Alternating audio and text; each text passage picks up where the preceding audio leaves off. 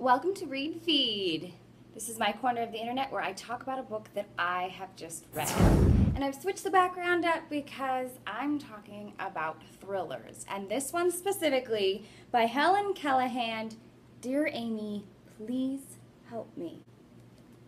First of all, I have to admit that I love the name Margot. So when I flipped the book over and found Margot Lewis is a teacher at an exclusive high school in the English university town of Cambridge. In her spare time, she writes an advice column, Dear Amy, for a local newspaper. When one of Margot's students, 15-year-old Katie, disappears, the school and town fear the worst. And then Margot gets a Dear Amy letter, unlike any she's received before. It's a desperate plea for rescue from a girl who says she is being held captive and in terrible danger. The girl named Bethan Avery, who was abducted from a local area 20 years ago and never found. The letter matches a sample of Bethan's handwriting, and the police have kept on file since she vanished. And this shocking development in an infamous cold case catches the attention of criminologist Martin Forrester, who has been trying to find out what happened to her all those years ago. Spurred on by her concern for both Katie and mysterious Bethan, Margot sets out, with Martin's help, to discover if the two cases are connected. But then Margot herself becomes a target. I have to tell you a little bit about this author, Helen Callahan. She was born in California to British parents, and in her early years were spent both in the U.S. and United Kingdom.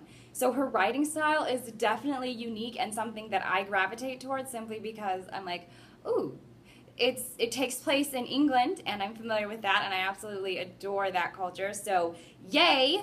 And United States, I live here, so yay! She was a fiction specialist and buyer for Athena Bookshops, Dillon's, and Waterstones for 8 years. She read archaeology at Cambridge University, a subject she is still passionate about, and works in IT.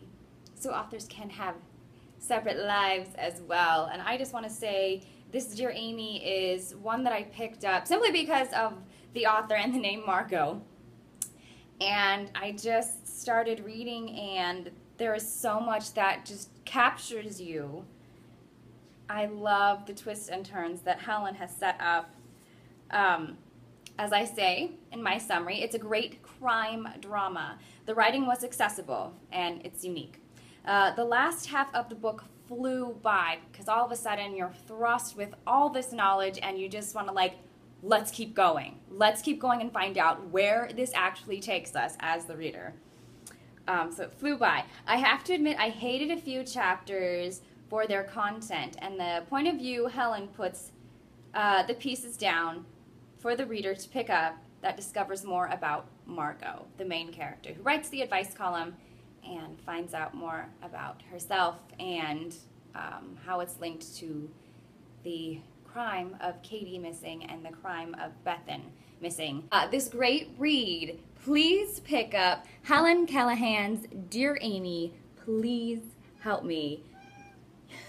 You will not be disappointed, and this is just an absolutely fantastic read. You will not want to put this down, especially when you get to that halfway mark where things just start going and you're like, oh please let this happen, and it's very fun, as you can tell. This is Read Feed of Helen Callahan's Dear Amy, Please Help Me.